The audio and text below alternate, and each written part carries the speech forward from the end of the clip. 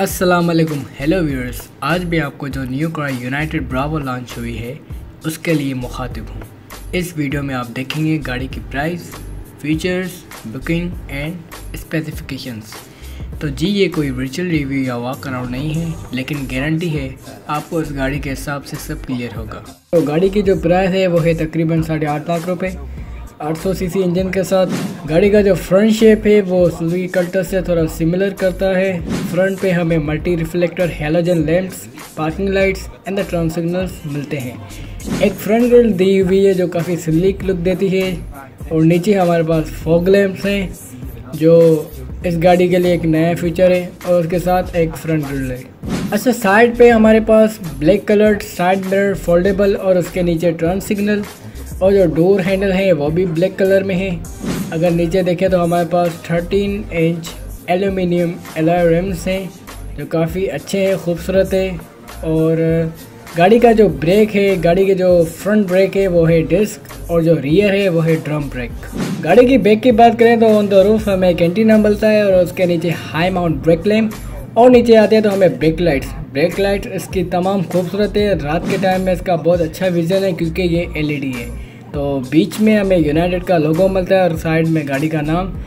तो नीचे आते हैं, देखते हैं कि हमें 2 सर्कल्स देखने को मिलते हैं। तो ये 2 सर्कल एक्चुअली पार्किंग सेंसर है। जब आप रिवर्स करते हैं गाड़ी, या कोई ऑब्जेक्ट होता है या कोई बच्चा होता है या कोई भी चीज़ अगर वो डिटेक्ट करता है तो आपको इन डैश वार्निंग या बीप मिलेगी। अच्छा, इसके नीचे जो है वो रिफ्लेक्टर्स हैं। ये खाली रिफ्लेक्टर नहीं, इनके अंदर भी लाइट है। अच्छा जी, अगर गाड़ी की ट्रंक कैपेसिटी देखें तो बहुत अच्छी लग रही है, बहुत स्पेशियस लग रही है। तो ये था हमारा बैक का रिव्यू। गाड़ी के इंजन की बात करें तो गाड़ी में EFI इंजन है विद Euro 2 3 सिलेंडर के साथ। गाड़ी की ट्रांसमिशन है 4 फॉरवर्ड एंड 1 रिवर्स। गाड़ी की फ्यूल टैंक कैपेसिटी है वो है 30 लीटर्स, और गाड़ी की जो एवरेज है वो है 20 to 22 kilometre on the highway and 14 to 17 kilometre on the city.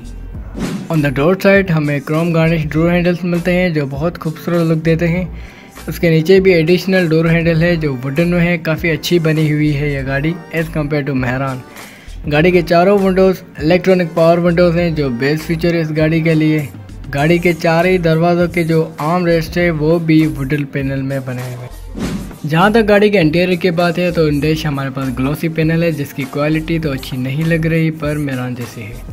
On the top गाड़ी में 2 सन विजर्स हैं, रियर व्यू मिरर है जो शायद आप पिक में ना देख सकें। जहाँ तक मल्टीमीडिया की बात है तो गाड़ी में इंफोटेनमेंट सिस्टम दिया गया है विद टच डिस्प्ले, जिसमें USB ऑक्स रेडियो प्लेयर है और रिवर्स कैमरा विद सेंसर।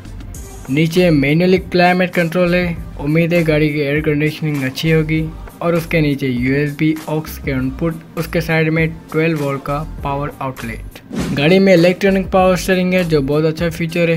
इस गाड़ी में मेन फीचर जो मुझे अच्छा लगा है वो है इसका डिजिटल स्पीडोमीटर। व्यूअर्स देख सकते हैं कि कितना अच्छा लुक दे रहा है, जिसमें आपको स्पीड, RPM, फ्यूल, टेम्परेचर और माइलेज की इंफॉर्मेशन डिजिटली दी जाती है। तो व्यूअर्स ये था हमारा रिव्यू। उम्मीद है आपको इस गाड़ी की सारी मेन जो इन्फॉर्मेशन है मैंने क्लियर कर दी होगी। अगर आपको मेरा ये रिव्यू अच्छा लगा तो काइंडली सब्सक्राइब कीजिएगा और इस वीडियो को शेयर कीजिएगा। अल्लाह हाफिज़।